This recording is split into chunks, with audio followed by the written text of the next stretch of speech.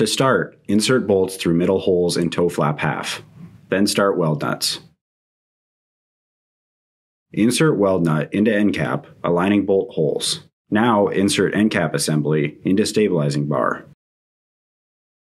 Next, slide stabilizing bar over weld nuts, ensuring stabilizing bar and inside of tow flap half are flush.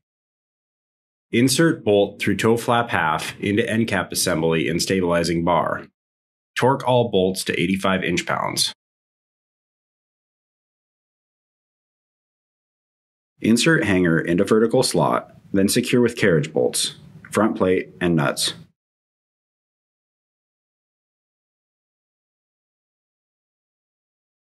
Next, insert splice into stabilizing bar on one tow flap half. Align bolt hole and splice with bolt hole and tow flap half. Secure with bolt. Torque bolts to 85 inch-pounds. Repeat step with other half. At rear of box, remove specified bolt. Then insert bolt through round hole in mounting bracket. Position bracket end with long slot towards front of box and reinsert bolt. Leave loose for now. Repeat to install mounting bracket on opposite side. Insert hangers through back of mounting brackets. Secure tow flap to mounting bracket at both bracket locations.